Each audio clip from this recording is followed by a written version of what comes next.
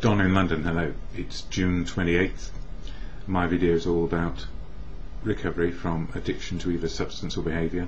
My addictive substance, alcohol. My behaviour equally addictive, under the influence, towards people, places and things. What do I mean by that? Well, addicted to being with the right people, in the right places, doing the right things and having the right things. And often wanting and trying to get it right. A very trying person. But I did make a success of a lot of things. When driven, that's what happens. Oh, and by the way, noise is off. In the restaurant across the road from me, I think a lift is being installed, so there's quite a lot of banging and whatever. Just part of life. So, addiction and into recovery. How did it happen? Well, I got support from family, friends, people in society itself, community, and professionals who helped me stay alive long enough to get the message that I could not beat addiction on my own. And every time somebody gave me a suggestion or said I should do this or that in order to get well, I said yes, I'll try it. And of course I didn't. I would go away and try and do it on my own, or get angry and resentful that people wanted to interfere in me and my life. And that's the worst of it. The worst was I couldn't do it on my own, yet anybody who suggested anything or said you should do this, I rejected it out of hand, because I didn't want to be messed with. I wanted to try and sort it out myself. That's what I was taught to do, stand on my own 2 feet and sort it out. And in the end I couldn't. So the moment of clarity where life couldn't get any worse, I thought at the time, I thought, well, okay, I can't do it on my own. Life can't get any worse. I've been on the edge of death too many times, and I need help. So reluctantly I agreed with what everybody had said, but what help? In the end it came down to understanding enough that there were a bunch of people out there who could find sobriety and keep sober one day at a time. And they were part of the fellowship of AA, Alcoholics Anonymous. Now I know there are other ways to be sober, but AA works for me. So I talk a lot about it, but I do not represent AA, the fellowship, nor anyone in it, because it's full of unique, authentic people who speak for themselves where they will, either publicly or privately, or in the rooms and groups of the fellowship of AA. And the fellowship of AA is run for each and every individual in it. So we can't speak for other people, we can only speak for ourselves. And often if you go to a meeting, if you're new to the idea, you will hear people say, I do not speak for AA, I can only speak for myself. But truthfully, that's the only thing we can do. We speak about why life is working sober. And most often we speak about it when it doesn't work quite as we might have wished or wanted. But most often our needs are met and life goes on. So it can't always be an absolutely wonderful ride along the path of wherever we're going to. It's often very, very difficult. And by sharing our experiences of the difficulties of life, we make progress, because we can get feedback, and it can come in many ways, either a quiet word from a friend in a group, or because we are sober, we can go to outside sources and get the right help from those maybe we need to talk to. So the first part of my videos on any day really are my own thoughts about what's going on in my life, or things which are real to me. And then some videos from previous years have been tacked on, plus the steps reading from the 12 Steps and 12 Traditions, the toolkit, if you like, of the fellowship. So for today, me 28th, and these are recollections really.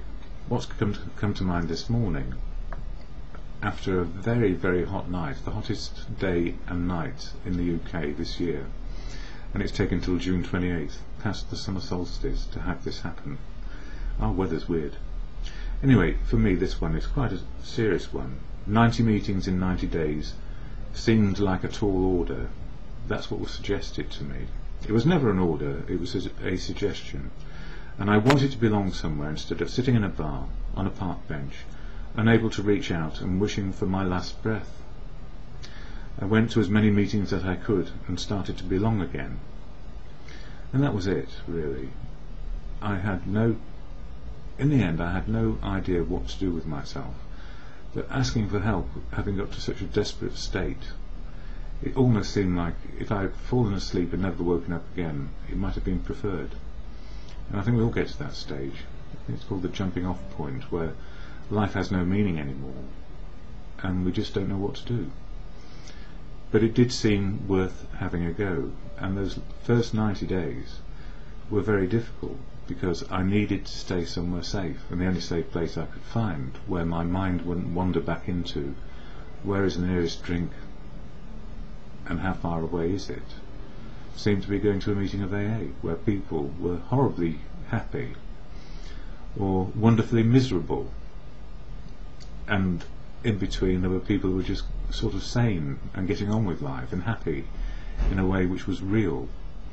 And it all seemed very, very strange indeed, that these people would welcome me into a meeting where I couldn't look after myself, let alone make any sort of contribution. And then somebody said, why don't you just put your hand out at the door and greet people? And that's how it started.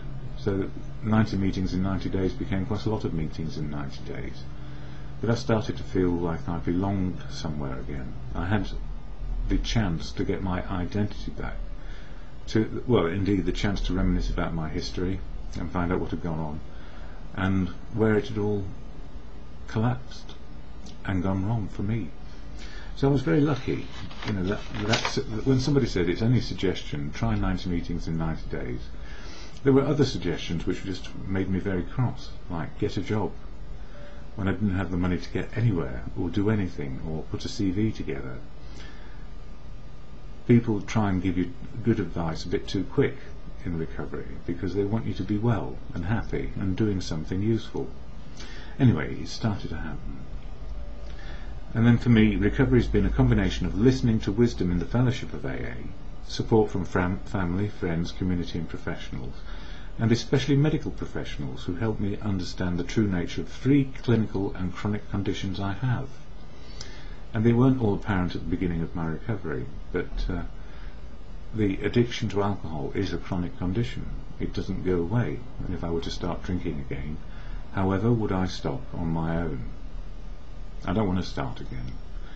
And what came along in recovery, after following some advice and a suggestion to have a small surgical procedure, was type 1 diabetes, because of a virus which shut off my insulin production. And the other chronic condition, which I'd really sort of known about, but didn't know other than to, I suppose, stiff up a lip and stand on my own 2 feet, was the clinical condition of depression, which goes in cycles and can be helped with the right medical support. And it can be talking therapy or chemical therapy, and each is appropriate to the person who is asking for help. So an example recently for me was somebody who still 18 years sober and dry drunk, but he seems to be addicted to the anger and resentment. They have tried everything and they have good reason to have clinical depression. At the same time, they refuse medication and medical advice because they see that as a failing of themselves as a human being, not a failing of the program, because the program says find help where help is needed and accept help and accept suggestions which seem pertinent to you.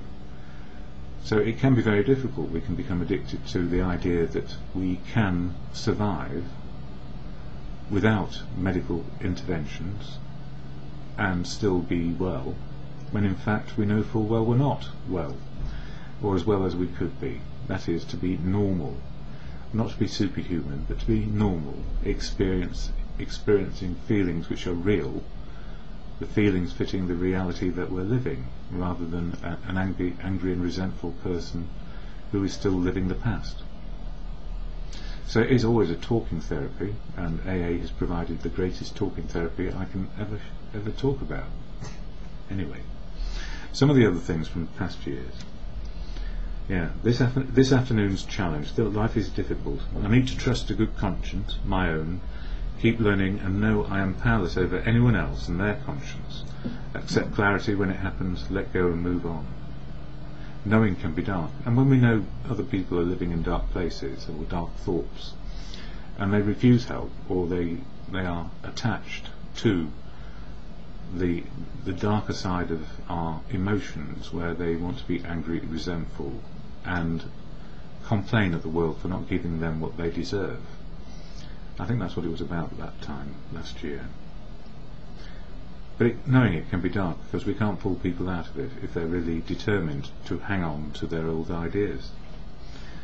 Yes, meditation, spiritual and acceptance. To engage in mental exercise as concentration on one's breathing or repetition or a feeling of thought for the purpose of reaching spiritual awareness. Spiritual, the reality of now.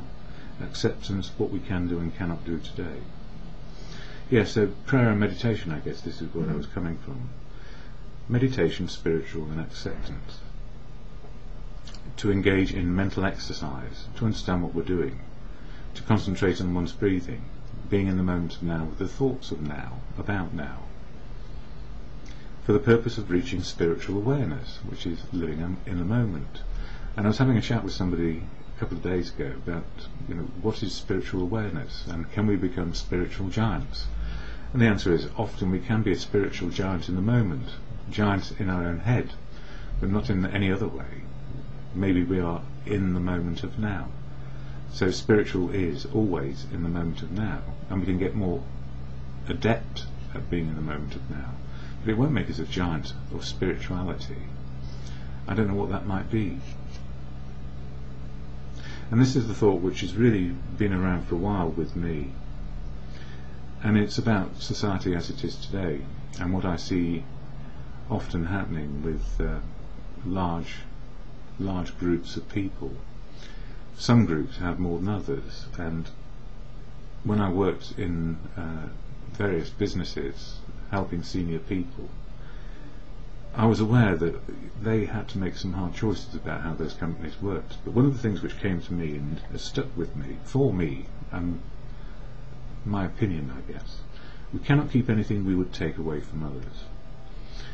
Freedom to develop our understanding of living, spiritual, emotional and physical. In the fellowship we offer a path to life on life's terms. We do not control, we support and challenge. Then courage, faith and confidence may flourish.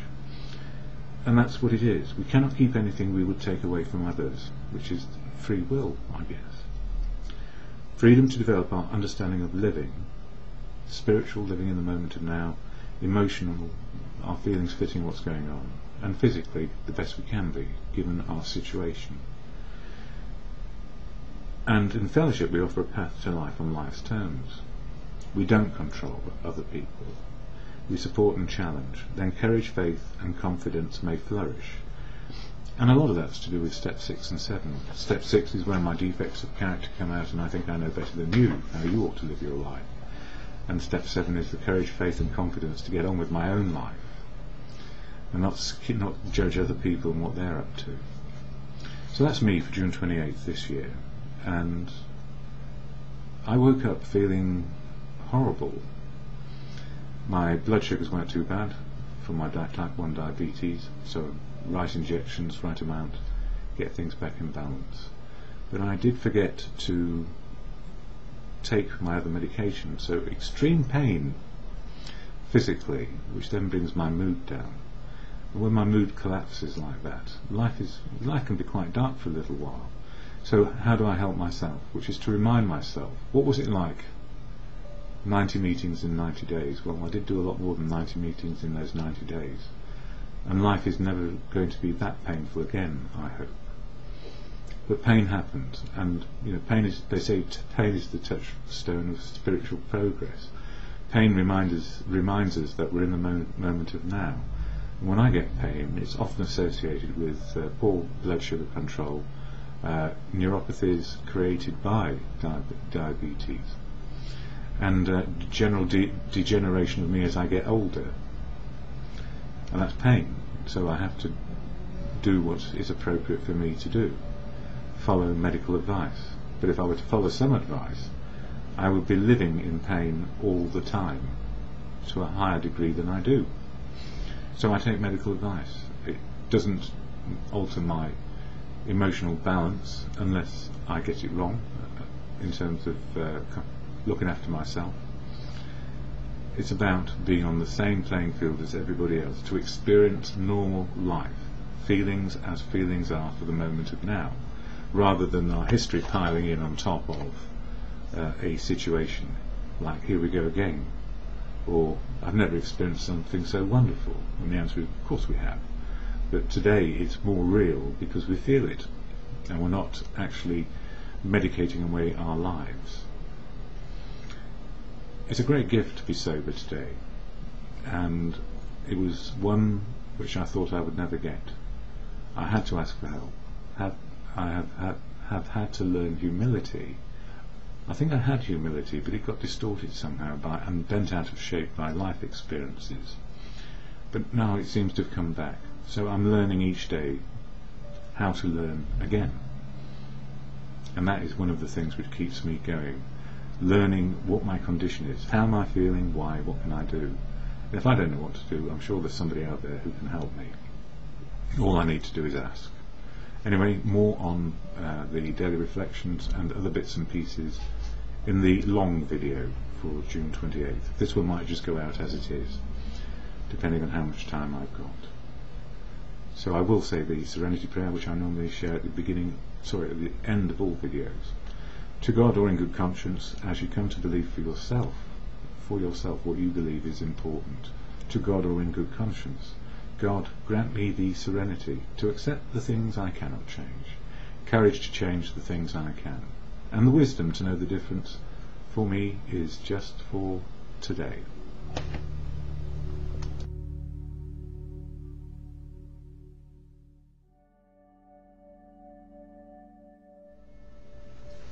Don in London, hello. My daily video all about recovery from addiction to either substance or behaviour. My addictive substance, alcohol, my behaviour, equally addictive. People, places, things, work, relationships. Always trying to fix myself because something was missing inside me. And I used drink, alcohol, to cover it all up until I was awash and could never stop. These days, though, I'm just sober one day at a time. And here I share daily reflections from this book, the AA Daily Reflections book. I don't speak for AA, never can, never will.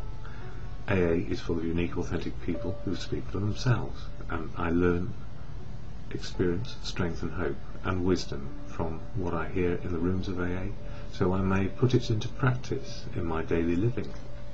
But sharing here today's daily reflection for June 28th, the determination of our founders.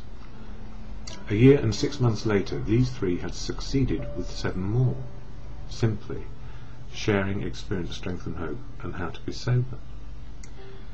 If it had not been for the fierce determination of our founders, AA would have quickly faded like so many other so-called good causes.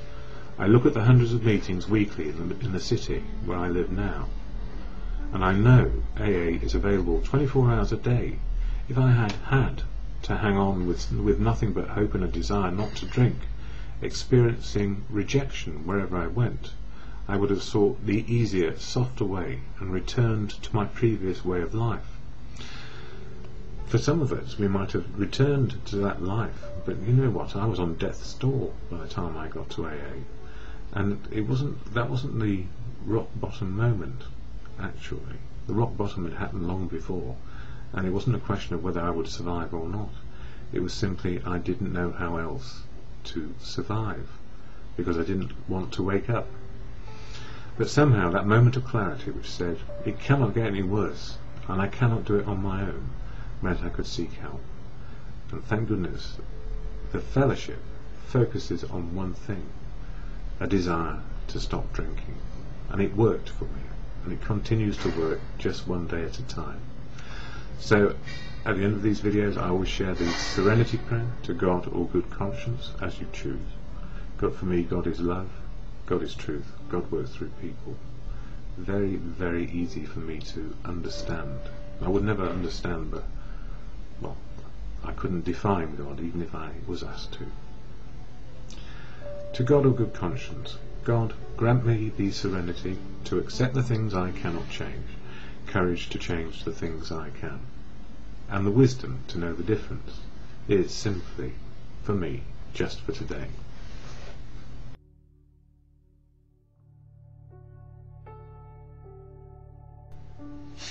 Don in London, hello. It's June 28th, 2009. My video is all about recovery from addiction to either substance or behaviour. So whatever your addiction, whatever your behaviour, substance or behaviour, mine were, or still would be, alcohol first.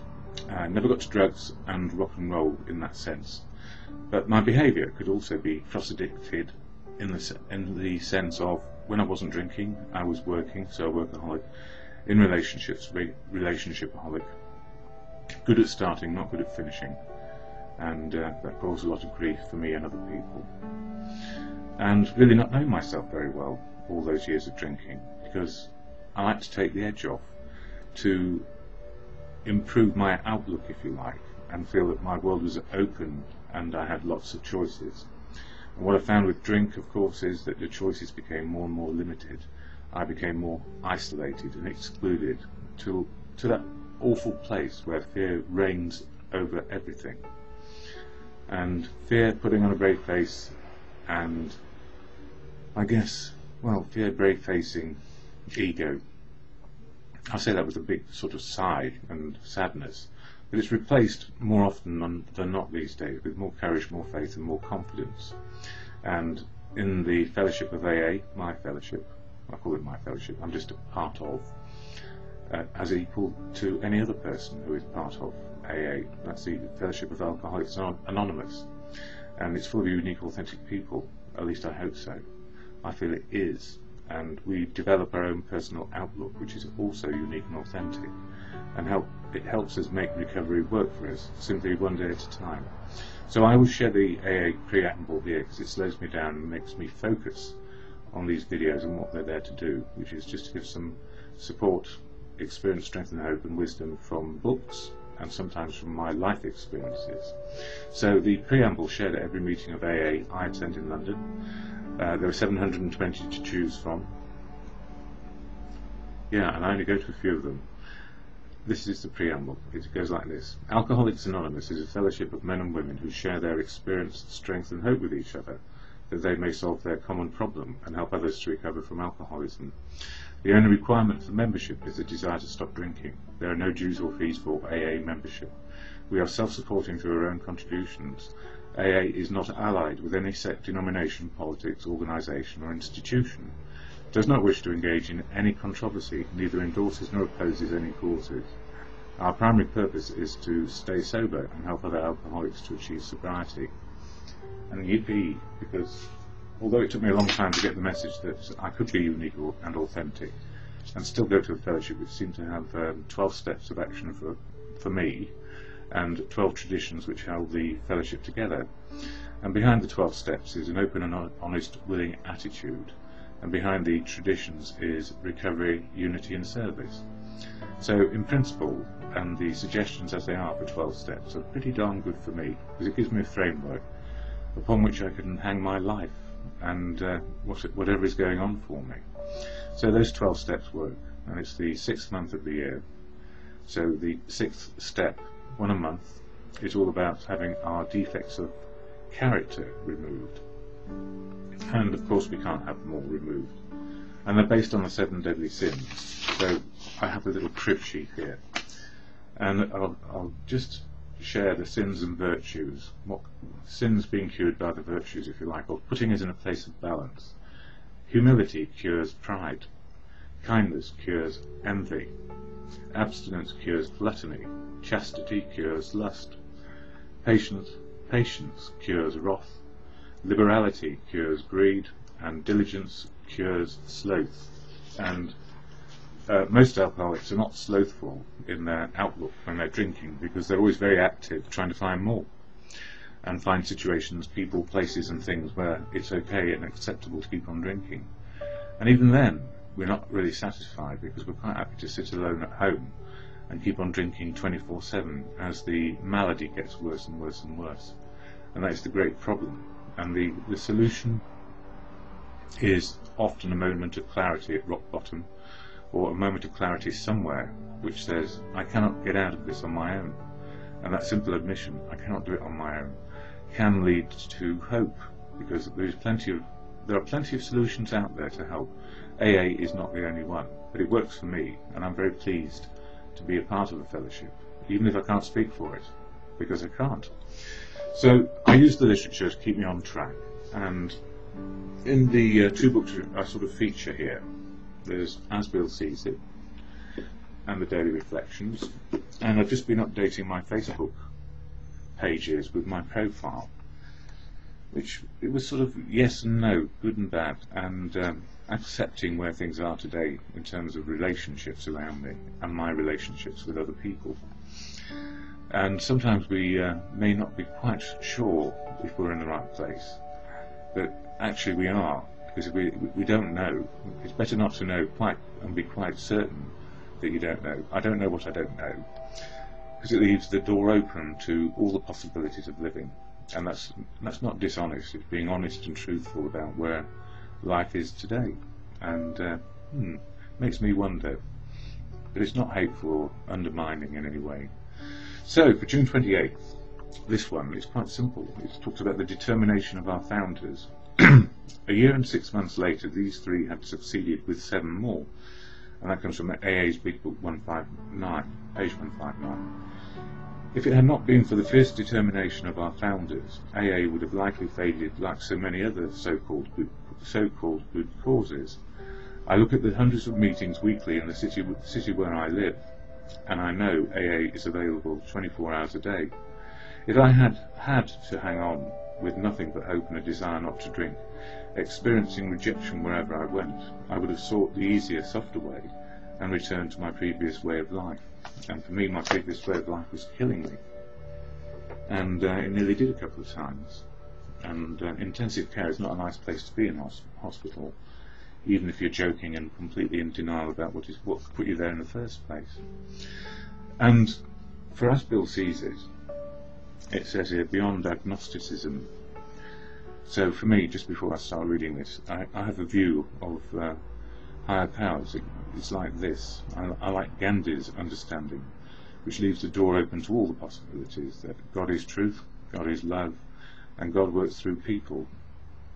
And that means we experience the higher power around us all the time, because we tap into the wisdom of life and people and the centuries to which, I suppose, we have centuries of civilization which we don't realise we have all around us, and it forms the context. Yeah, I've got 2 minutes for this. Beyond agnosticism. We of agnostic temperament found that as soon as we were able to lay aside prejudice and express even a willingness to believe in a power greater than ourselves, we commenced to get results, even though it was impossible for any of us to fully define or comprehend that power, which is God. And, to actually define it or comprehend that power, which is God. Often, I heard a quote, and I don't know where it comes from, I've tried to look it up, and it goes along the lines of, if we can define God, we deny God. And, if we thought we could define him, we would put ourselves on the same level, I guess. But it goes on to say here, many people soberly assure me that man has no better place in the universe than that of another competing organism, fighting its way through life only to perish in the end. Hearing this, I feel that I still prefer to cling to the so-called illusion of religion, which in my own experience has meaningfully told me something very different. And I guess, in some ways, life is about gut feeling, and the gut feel that we have is often truthful, and it's then our intellect which sort of tears it to pieces. But, myths, legends, wherever it comes from, or the higher power, which has, for me, good conscience is a higher power. If I tap into the higher power of good conscience, I'm onto a place where I can take the wisdom in from other people. So if God is working through other people, I guess that is my simple understanding. So God is love, God is truth. Anyway, to the Serenity Prayer, which keeps me safe most days, and I meditate using it. God, grant me the serenity to accept the things I cannot change, courage to change the things I can, and the wisdom to learn the difference, or know the difference, on a daily basis, and always just for today.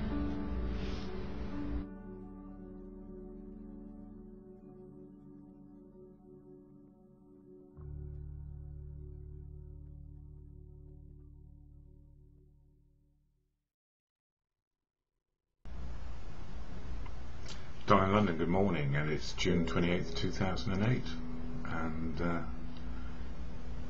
I suppose it's been a difficult few days, actually. Lots of things going on, and new things in my life, and remembrances too. And I think, sometimes my remembrances of times past. This time last year, when my sister's partner was so ill, and he died on July 8th, haunt me a little bit in me and my behaviour in the present day, and the reason being in a relationship, and also having one or two complicated health problems of my own, which are managed on a daily basis, make me feel vulnerable, and also, I suppose, concerned not only for myself but for the people who get involved with me. And maybe I take too much responsibility on my own shoulders for decisions other people will make about whether they want to know me or not. And I think that's true, and the reason why I'm being honest this morning is it's been on my mind for a few days now that I'm in a relationship, and it's been wonderful, and at the same time it's been going really quickly, and that it's like when I pause and think and feel about where will we end up, and the answer is 51% of the time in a good place, and 49% of the time in a difficult situation where I might just expire and then leave a great big hole in lives. But I cannot stop that happening, and I'm starting to realise that I am powerless over those sorts of decisions. How people know me, and if I'm truthful with them, open and honest as much as I can be, then I have a better chance of informing them whether to be involved or not, rather than make the decision for them, and for me not to be involved at all. And it's been bothering me greatly. And somebody I know from the rooms who saw me across a crowded meeting of AA last night emailed me and said, "Are you all right?" And actually, no, I wasn't all right, and I was in a calamitous frame of mind, wanting to make sure I protected other people from what might happen to me. And again, I realise I'm powerless over that. And maybe all I need to do is raise the issue and make it very clear. This is how I've been feeling. And when I do that, it's the way it is. And then people make up their own minds. So I'm learning a lot in a very short space of time about what may be and may be not. And that it's not down to me to guide everybody away from me, or to not engage in life because I have complaints which won't go away. So I am feeling a bit tormented, and I guess what I do when I feel tormented is go to a fellowship meeting of AA, because somewhere there will be some experience, strength and hope which is shared, which helps me understand what is going on. And I went to a different meeting last night, one at the Boltons, where I've been before on many occasions on a Friday night, and it's often called Glamour Night, and it seems to have got more practical nights actually. It used to be where people put on their posh frocks ready to go out and do something else, and last night it was very, very down to earth and very practical, and people speaking from the heart about what was going on for them. And I needed to sit there and listen, and to my left I had a friend who I've got to know quite well, and to my right, and one chair forward, another friend who knows me quite well as well.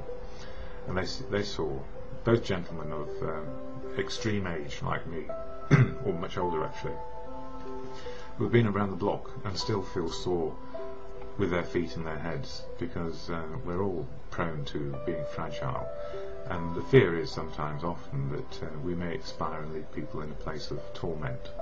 And I guess that's what really occurred to me in this last few days, really. Life going very quickly, maybe not giving myself enough time to assimilate what's been going on, and also knowing that it's a very, very difficult time of year, and my remembrances of last year at this time were dreadful. and not being able to cope too well, because when people are dying and there's no way to stop it, what do? We do our very best, our utmost in the moments that are there, and then we try and deal with life afterwards, and we do our best. Anyway, this is all about AA and fellowship and moving along. So why do I go to fellowship meetings? This is the reason why. I go on a daily basis if I can get there. It says in the preamble, Alcoholics Anonymous is a fellowship of men and women who share their experience, strength and hope with each other, that they may solve their common problem and help others to recover from alcoholism. The only requirement for membership is a desire to stop drinking. There are no dues or fees for AA membership. We are self-supporting through our own contributions.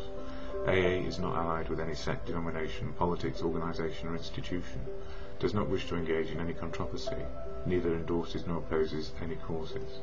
Our primary purpose is to stay sober and help other alcoholics to achieve sobriety. And that also applies to me. You know, I keep on forgetting it. I don't do these videos just for the sheer hell of it. They help me sort my life out. It's my way of reflecting on the day and meditating, maybe. Being an extrovert, this is my way. Anyway, so what do I know? I cannot make decisions for other people. I am powerless over people, places and things, and what it means is I can make good choices to be involved or not be involved in what's going on around me, and the invitations to be involved and to be included are very, very valuable, and often what I would like, because I'm a human being who likes company, likes to love and likes to be loved, and have something useful to do, as Freud said. So I feel better right now. I've had a phone call or talked to significant others this morning already, and I feel better in my own mind that we can resolve issues one way or another. It's not about resolving to a conclusion. It's about resolving how we work at living and sharing and including and not excluding. And my old behaviour is to caretake people and exclude them from the pains I feel. And what I'm finding is I need to include people and share my pain when it's happening, so that I may find a better path to recovery on a daily basis. So a lot in me has been about self-protection, but also protecting others when in fact they need no protection, especially from me. So I don't know how much of the readings I can do now. Daily reflections for the 28th. It says here, the determination of our founders.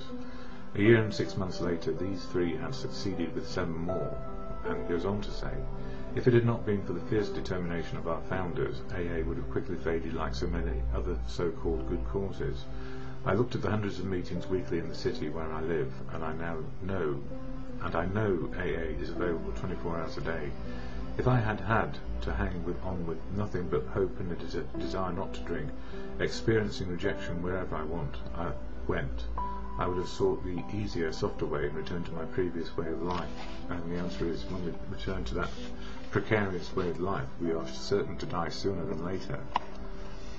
And you know, without AA, where would I be? There's 700 meetings in London on a weekly basis, or thereabouts. Some are very good, some are not so good. Anyway, as Bill sees it, I read these out linearly, so they don't actually correspond to maybe something I've said from the daily reading book. Page 183, A Viewer with Alarm. I went through several fruitless years in a state called viewing with alarm for the good of the movement. This is Bill talking about Bill Wilson, the co-founder. I thought it was up to me to be always correcting solutions. Seldom had anybody been able to tell me what I ought to do, and nobody ever succeeded in effectively telling me what I must do.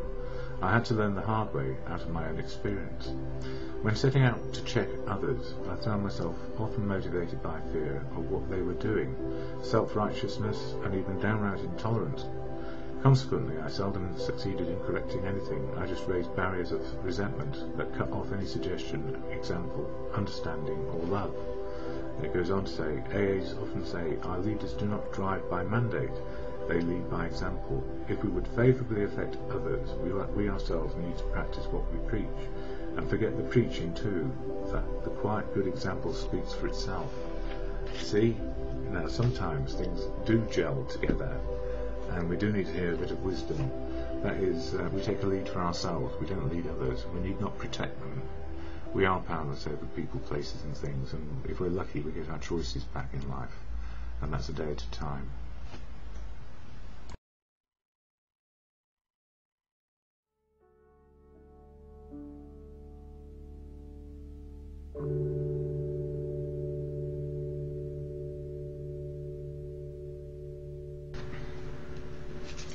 Don in London, hello. My video is all about recovery from addiction to either substance or behaviour. My addictive substance, alcohol, my behaviour equally addictive around people, places and things. So these days, sober one day at a time, and that's what seems to work. Live in the day, live in the moment, find my spiritual connection to living in the moment of now. Spiritual life is real life. Everything is spiritual. So all those 35 years of drinking were spiritual, and what follows on, one day at a time, is also spiritual. I suppose really the question is, for anyone, what quality of spiritual do we enjoy best? And only a person can make up their own mind what is best for them. So I share about what helped me into recovery and to be sober one day at a time, with the help and aid of fellowship. That fellowship is AA. And today I just want to read from this book, 12 Steps and 12 Traditions, which is the backbone, I guess, of much of what the fellowship is about.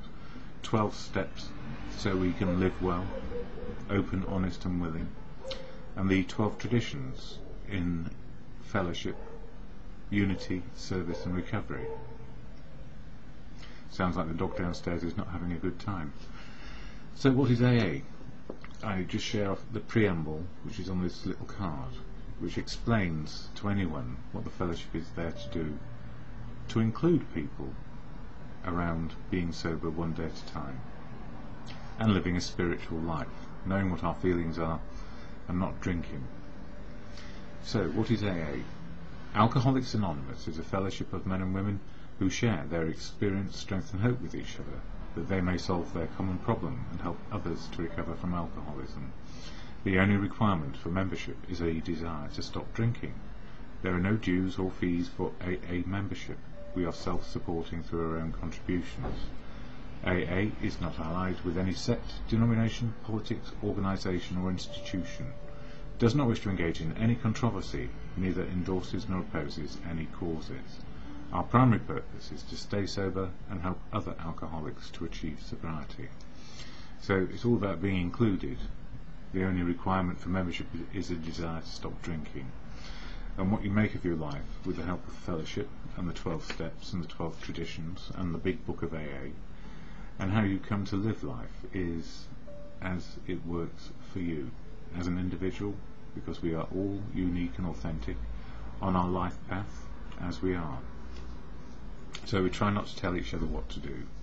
But there are some principles involved, and the principles in the 12 steps and 12 traditions help us to find a sober life. And June for me is all about step 6, so I share the step and also a commentary about how it works for me. And step 6, it says here, we were ready, or rather were entirely ready to have God remove all these defects of character. So what are defects, and what are assets, or what are our liabilities and what are our assets? Well, it probably boils down to, in the biblical sense, the seven deadly sins, and also the 7 virtues, the opposite. And if you look on the internet, you'll find many a version, and here's just a version which I picked up quite quickly. Right, so pride is excessive belief in one's own abilities that interferes with the individual's recognition of the grace of God. It has been called the sin from which all others arise. Pride is also known as vanity. So pride is the first deadly sin, or defect. Envy is the desire for others' traits, status, abilities or situation. Gluttony, the third one, is an inordinate desire to consume more than more than that which one requires. Lust is an inordinate craving for the pleasures of the body. Anger is manifested in the individual who spurns love and opts instead for fury. It is also known as wrath or wrath. Sloth is the avoidance of physical or spiritual work. And the opposite, if you like, the 7 contrary virtues: humility, kindness, abstinence, chastity, patience, liberality, diligence. And the contrary virtues were derived from the battle for the poem, an epic poem written by Prudentius circa 410 AD, an epic poem written. Practicing these virtues is alleged to protect one against temptation toward the 7 deadly sins: humility against pride, kindness against envy, abstinence against gluttony, chastity against lust, patience against anger, liberality against greed, and diligence against sloth. So, very black and white. You're either one or the other. But in real life, what are we? We're all of those things at different times in our lives. And although the 7 deadly sins and the 7 virtues may sound quite old-fashioned, we all have some sort of traits around those issues. And the 12 steps of the fellowship try to address this in the way I understand it, in step 6 and step 7. So step 6 is all about my defects of character, and step 7 is all about my shortcomings. So my defects of character are the sins, and my shortcomings are not enough of the virtues, short on virtue. But in there somewhere is modern life, and life as it is today, and the changing values of society. But around that is a personal code. So these 12 steps, principles, these 12 steps are about developing our own personal code of living. And how we do that is entirely up to us. No one's going to stop us doing it another way. And if they were trying to stop us, our sins or deadly sins of pride would get in the way. We get stubborn and defiant often, or I did. So, step 6 in the fellowship program reads as this, with a bit of commentary from me. And don't forget, this is just a personal understanding. It's your understanding in the end which counts. And where do you get your personal understanding? From life. And also listening to the many voices in society, and probably in the fellowship of AA, if you stick around long enough. So, we're entirely ready to have God remove all these defects of character. This is the step that separates the men from the boys, or the women from the girls. So declares a well-loved clergyman who happens to be one of AA's greatest friends. He goes on to explain that any person capable of enough willingness and honesty to try repeatedly, step 6, he goes on to explain that any person capable of enough willingness and honesty to try repeatedly, step 6, on all his faults, without any reservations whatever, has indeed come a long way spiritually, and is therefore entitled to be called a man who is sincerely trying to grow in the image and likeness of his own Creator. And again, don't get hung up on Creator. It's the God of your understanding, or a power greater than you, which counts in this. The common good often is used or utilised. Of course, the often disputed question of whether God can and will, under certain conditions, remove defects of character will be answered with a prompt affirmative by almost any AA member. To him, this proposition will be no theory at all. It will be just about the largest fact in his life. He will usually offer his proof in a statement like this. Sure, I was beaten, absolutely licked. My own willpower just wouldn't work on alcohol. Change of scene, the best efforts of family, friends, doctors and clergymen got no place with my alcoholism. I simply couldn't stop drinking, and no human being could seem to do the job for me. But when I became willing to clean house, that's step 4, and then asked a higher power, God as I understand him, to give me release, my obsessions to drink vanished. It was lifted right out of me. Well, it didn't quite work that way, because I was stubborn son of a gun, and I thought I knew better for a long time. But when I got to fellowship, I found there were a lot of people who had given up on pride and said self-will will run riot and willpower will fail. And it was right. So I listened to the many voices. If God works through people, the wisdom came quick and easy for me. So I stuck around for quite a while, shivering with fear, another one of my defects, until I could keep on listening to what was working for other people, and then I started to learn. In AA meetings all over the world, statements just like this are heard daily. It is plain for everybody to see that each sober AA member has been granted a release from this very obstinate and potentially fatal obsession. So in a very complete and literal way, all AAs have become entirely ready to have God remove the mania for alcohol from their lives, and God has proceeded to do exactly that. And I would add to that, as long as I keep on asking for help on a daily basis and listening and learning from others how to live life beyond just stopping drinking, then my defects of character seem to diminish. Personality traits don't go away completely, they just don't. But if we ask on a daily basis, at least we have a good chance that we will operate more to our virtues than our defects. When men and women pour so much alcohol into themselves that they destroy their lives, they commit a most unnatural act. Defying their instinctive desire for self-preservation, they seem bent upon self-destruction. They work against their own deepest instinct. As they are humbled by the terrific beating administered by alcohol, the grace of God can enter them and expel their obsession.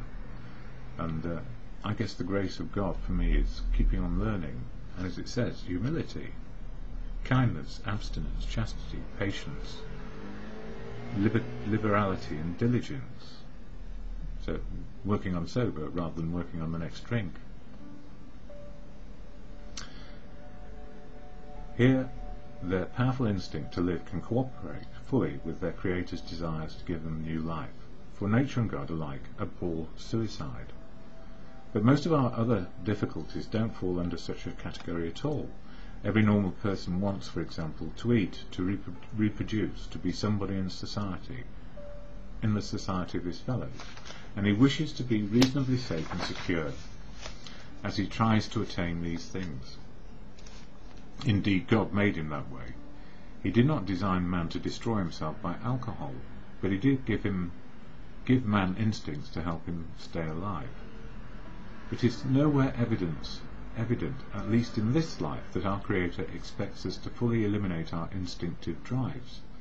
Indeed, that would be foolish to think that. So far as we know, it is nowhere on record that God has completely removed from any human being all his natural drives. Indeed, that would be unnatural. Since most of us are born with an abundance of natural desires, it isn't strange that we often let these far exceed their intended purpose. And that's to do with our thinking and our vices, I guess. When they drive us blindly, or we willfully demand that they supply us with more satisfactions or pleasures than are possible or due to us, that is the point at which we depart from the degree of perfection that God wishes for us here on earth, or as nature intended. That is the measure of our character defects, or, if you wish, our sins.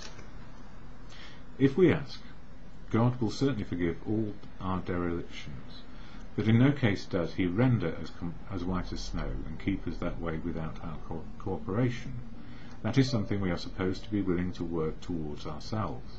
He asks only that we try as best we know how to make progress in the building of character. So indeed it is about building of character, and if we think about our youth, where all our instincts and drives and desires were out of control as we came into adulthood, and then we found that we had to live in a society where we had to live to the norms, and of course drink is not one of them, to excess and then addiction. But of course every other behaviour can be an addiction too, as many have found. So step 6, we're entirely ready to have God remove all these defects of character, is AA's way of stating the best possible attitude one can take in order to make a beginning on this lifetime job. In other words, to find balance in our natural drives and living, so that we can be included in society. This does not mean that we expect all of our character defects to be lifted out of us as the drive to drink was. A few of them may be, but with most of them we shall have to be content with patient improvement. And that's the game, progress not perfect. Because if we try to be perfect from day one, we would fail. We would be back on pride and self-will. The key words "entirely ready" underline the fact that we want to aim at the very best we know or can learn. How many of us have this degree of readiness? In an absolute sense, practically nobody has it. The best we can do, with all honesty that we can summon, is to try to have it. Even then, the best of us will discover, to our dismay, that there is always a sticking point, a point at which we say, "No, I can't give this up yet." And we shall often tread on even more dangerous ground when we cry, "This I will never give up." Such is the power of our instincts to overreach themselves. No matter how far we have progressed, desires will always be found which oppose the grace of God, or, as some say, nature and providence, as we've got to where we are in our nature, and providence, that is, as the world is today. Some who feel they have done well may dispute this, so let's try to think about it a little further. Practically everybody wishes to be rid of his most glaring and destructive handicaps. No one wants to be so proud that he is scorned as a braggart, nor so greedy that he is labelled a thief. No one wants to be angry enough to murder, lustful enough to rape, gluttonous enough to ruin his health. No one wants to be agonised by the chronic pain of envy, or to be paralysed by sloth. Of course, most human beings don't suffer these defects at these rock-bottom levels. We who have escaped these extremes are apt to congratulate ourselves. Yet can we? After all, hasn't it been self-interest, pure and simple, that has enabled most of us to escape?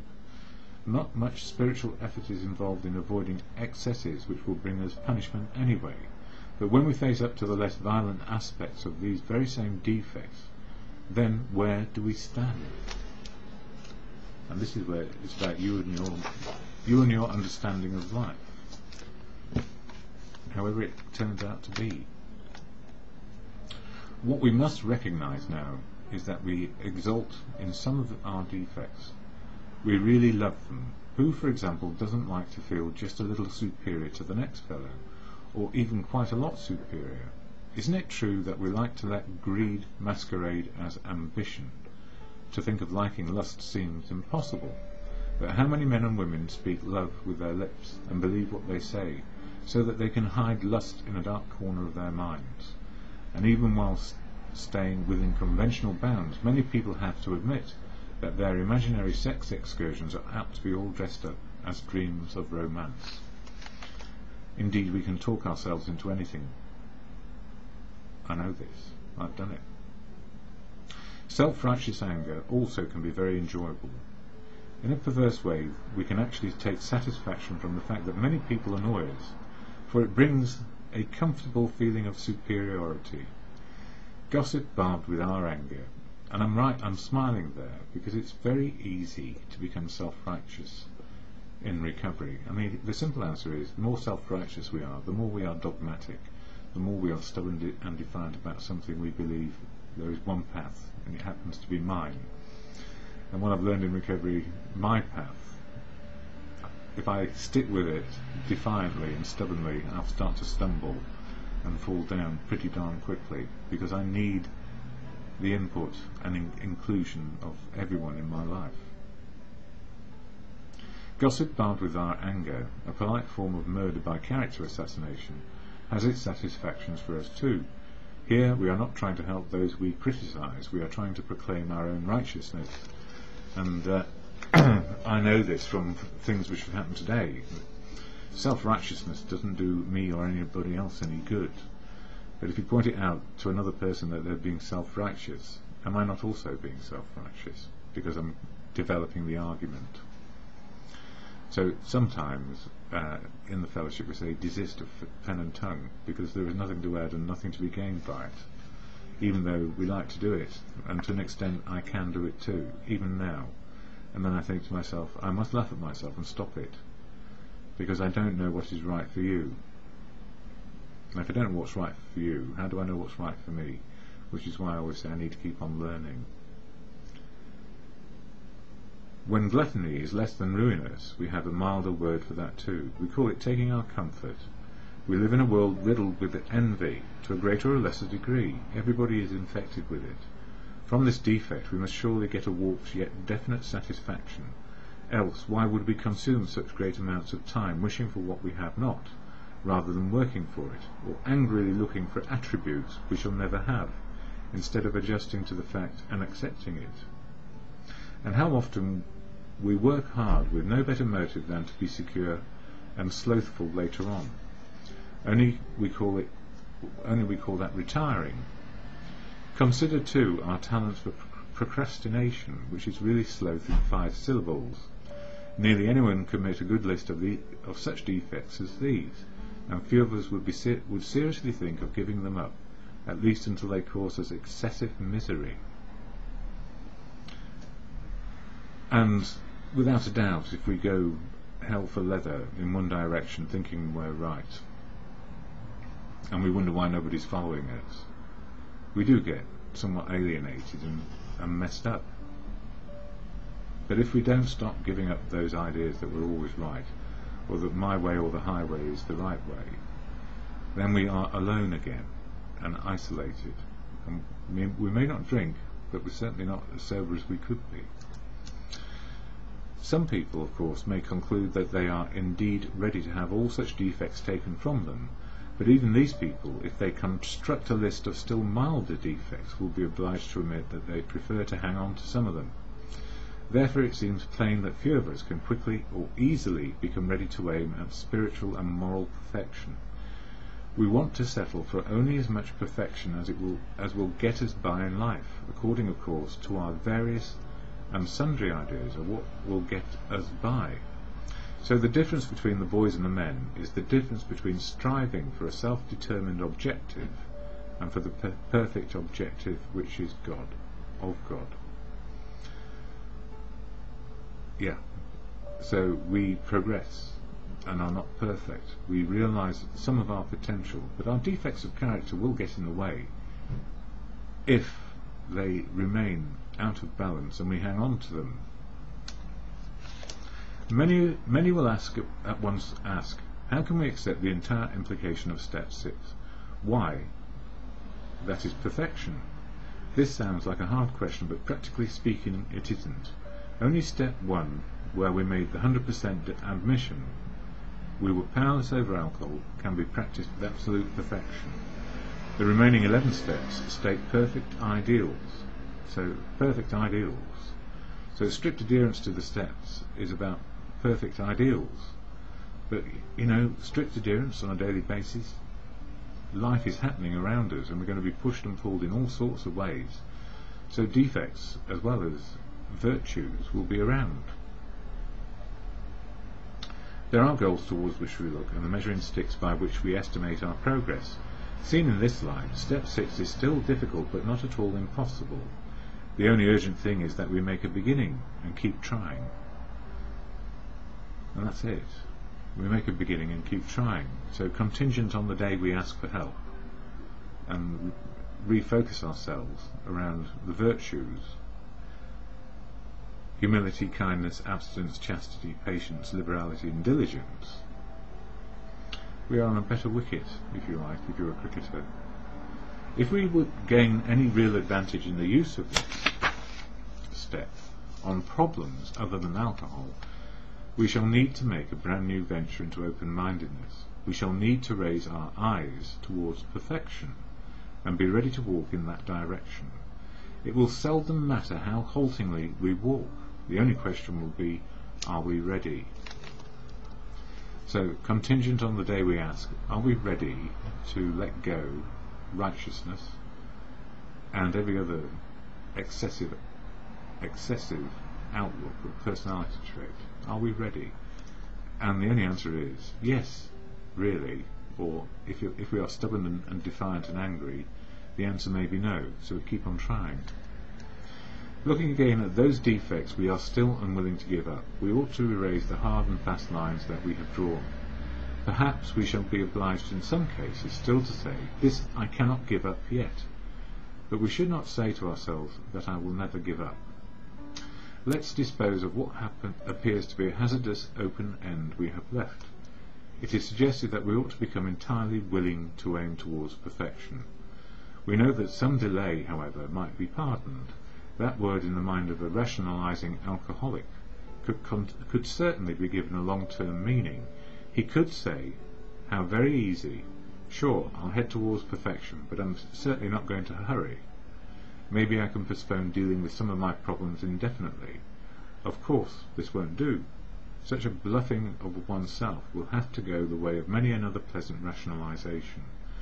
At the very least, we shall have to come to grips with some of our worst character defects and take action towards their removal as quickly as possible. Or complete understanding that defects of character can come up in any moment of the day if we are provoked, or we provoke others. The moment we say no never, our minds close against the grace of God, or common sense. After all, what else would God's words be beyond common sense and wisdom for the common man? We're not talking rocket science here, we're talking common sense. Delay is dangerous, and rebellion may be fatal. This is the exact point at which we abandon limited objective and move towards God's will for us, as nature intended, nature and providence. All these wonderful words I like, because spiritual is now. Spiritual's in the moment. It's not tomorrow and it's not yesterday. Although every experience we've had brings us to this spiritual moment of now. And either we accept life on life's terms, acceptance is the key always, or we get into trouble again. And it's being defiant or angry against our situation often, that life isn't giving us what we think we deserve. So just a reminder, the contrary virtues were derived as follows. Humility against pride, kindness against envy, abstinence against gluttony, chastity against lust, patience against anger, liberality against greed, and diligence against sloth. And step 6, the 7 deadly sins, or removal of them, is subject to asking on a daily basis, how am I going to live today? How do I want to behave? How do I want to be open, honest and willing to change my attitude and behaviour to fit my circumstances? And do my feelings fit my life right now? If we've been good in our step 4, life story, and expressed it and shared it with another human being and to our Creator as we choose, then step 6 defects fall out of that life story quite easily. And also our shortcomings, the virtues, which is all about step 7. I don't know that we can take 6 and 7 in isolation. I can have a step 6 day full of defects of character if I'm stubborn and defiant and go back to my old behaviour. Or I can have a better day with a bit of courage, faith, confidence around humility, kindness, abstinence, chastity, patience, liberality and diligence. And I'm a slow learner and often have been a poor student in the past. I was criticised deeply by someone when I said I was a poor student in the past, or I could be a poor student, and it was pounced upon as a defect. It's a defect to keep on pointing it out. My defect would be not to say it, if you get my drift. So these are my views and understandings of step 6 and 7. So how does it work for me on a daily basis? Well, in the morning I say, how am I feeling, why, and what can I do? If I feel okay, given my current situation, my feelings fit my experience right now, then life is understandable and comprehensible. I can get on with it. But if my feelings don't fit my current reality, my feelings are over the top in some way, in a particular direction of those defects or sins, or my virtues are without foundation, courage, faith and confidence, over elated. I need to ask myself, why am I feeling this way? And that's not to actually analyse to death. How am I feeling, why, and what can I do is a very great starting point. I don't know how I feel right now. Why? Because I haven't given it a second thought. What can I do? Consider my options today. Or if I wake up angry, fearful, resentful, or just feeling like I can't cope, or I don't know what to do, then I need a bit more courage, faith and confidence. And I often get that by ringing somebody up or making contact with another human being, not necessarily in fellowship, but somebody who I love and loves me back. And that's unconditional love. It's not dependent on anything else other than love to and from people who care. Something my father said. He wished he had cherished my mother more and been less superficial and indifferent. And I think that sums it up. Cherish always, and less superficial and less indifferent. And the only way I can be that way is to understand my own life and how I relate to other people. So the steps work for me daily, because in mind and in meditation it's about what is the next right thing for everyone, inclusively, and not just me. So I'm merely a player, and I'm not the chief critic anymore, I hope. Although I will be chief critic in my own life, often, and sometimes flail at others and be critical, but it does me no good, and it does them no good. Step 6, June. Step 7, July. I can have a bit of both in each day. I can have a fairly bad start or a fairly good start. Enough courage, faith and confidence to keep on going, or I could have fear, brave facing and ego in my heart. It's as life is. And it's often better if I talk to another human being or get to a fellowship meeting where I can see what is working for others, so I can join in and be a part of again. Freedom to choose life. Life on life's terms, always a unique and authentic path for each person. And in fellowship with one similarity, a desire to be sober today. The Serenity Prayer is where I finish all my videos, hopefully, to do with recovery, without the screeching of the police cars going past. On gracious me, a typical London night where I live. Anyway, Serenity Prayer. Yes, I even sleep through all of that during the night, often, and then get told about it by my neighbours. So, to God, or in good conscience, the Serenity Prayer is as follows.